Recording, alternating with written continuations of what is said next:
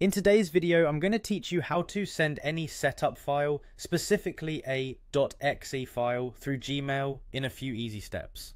While Gmail doesn't allow you to attach .exe files directly due to security reasons, I'm going to show you a way around that. So, let's get started.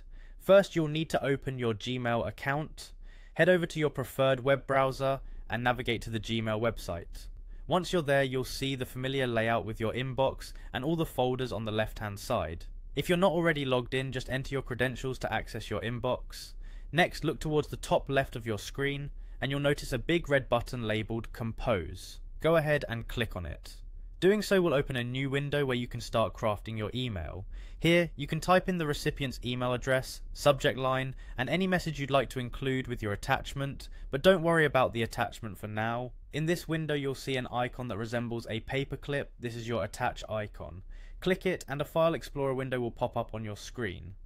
This window allows you to browse through your computer's directories and locate the file you wish to send. You can do a quick search or navigate through your folders to find the exe file you want to share, select your chosen file and click open. However, here's where Gmail might hit a snag. Typically, when you try to attach an exe file, Gmail's filters will block it due to its potential security risks. But don't worry, we have an alternative method to bypass this restriction. What you'll need to do is use Google Drive. First, upload that exe file to your Google Drive. Simply go to your Google Drive, click on New and then File Upload. Select your exe file and give it a moment to upload.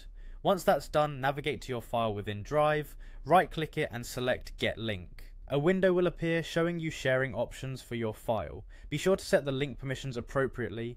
You'll want to ensure that the recipient can view or download the file. After customizing the link's permissions, copy that link. Now head back to your Gmail draft where you were composing your message. Paste the link directly into the email body. This way, instead of sending the exe file as an attachment, you'll simply be providing access to it through Google Drive. Lastly, give your email one final review to ensure everything looks good, and when you're ready, hit send, and there you have it. You've successfully sent your setup file through Gmail using Google Drive, bypassing any attachment restrictions Google might have set. Thanks for watching, and I hope you found this guide useful.